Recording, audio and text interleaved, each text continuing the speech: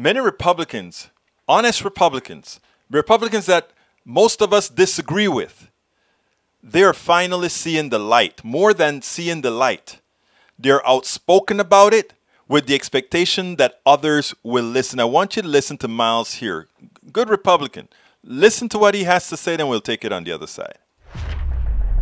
So something that you keep saying, the Republican Party has become, and I'm saying the Republican Party has always been. You know, we can totally parse Ronald Reagan's record on these things, and, you know, yeah, he made that comment, but he also, his policies were incredibly damaging to black people and other people of color in this country. So I want to hone in on that, because I do think that's part of the problem, right? Like, there are these ideological differences, and everyone wants to say, oh, Trump turned the party this way. The party has always been this way. So again, I'm curious from you, Miles, knowing that these things exist, you know, you're somebody who wanted to be able to say to your kids you donated to the first black president. You contributed to Barack Obama. Principles that you echo, I do still think run contrary to the support and health and benefit of people of color in this country. How do you reconcile those two things? Well, look, I would say the Republican Party was born as the party of Lincoln, right? That freed slaves around this country. And of course, there's been periods where the party's become one that's xenophobic. And I think we're seeing that period again. I mean, you and I, Tiffany, would disagree on the history of the Republican Party. I'd say the reason that Ronald Reagan was elected in a historic landslide is that people saw that his efforts to cut regulation and empower the people were actually benefiting people all across the country. But I think the important thing now, Tiffany, is not the civil and constructive dialogue you and I are able to have about disagreements between traditional Democrats and traditional Republicans.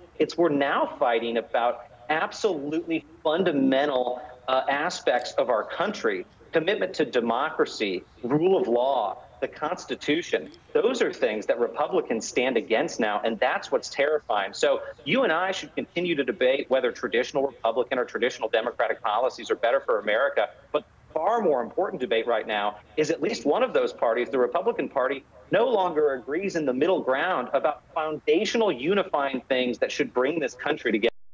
Terrifying. And I would end with saying right now, the biggest anti-democratic force in this country and the biggest danger to our republic is actually the Republican Party of today itself. That's why it needs to be reformed. And that's one place where I think Democrats and rational, principled Republicans on the center right can come together and say, we've got to save our country from this. We've got to rebuild the political center, and we need a common sense coalition once again in the United States.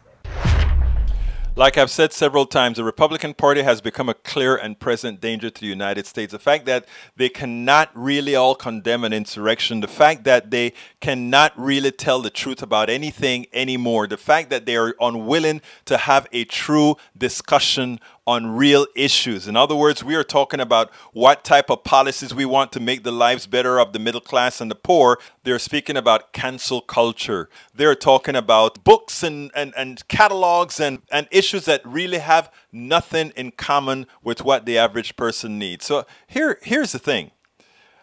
When a party reaches this stage, two things can happen. We can go down into turmoil if people don't take a stand, and good for Miles that he's taking a stand on the party, or it becomes a completely defunct party, in which case we have a one-party system, and that isn't good for America either. We need to have a discussion of ideas, and ideas must be tested.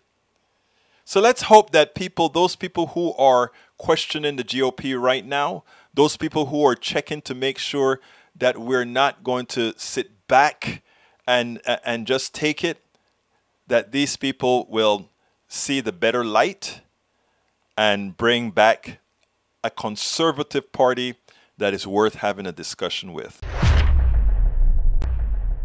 We spend a lot of time deconstructing the news, trying to parse it into a form that everybody can understand. We try to find those little nitpicks where it flies above the fray, etc.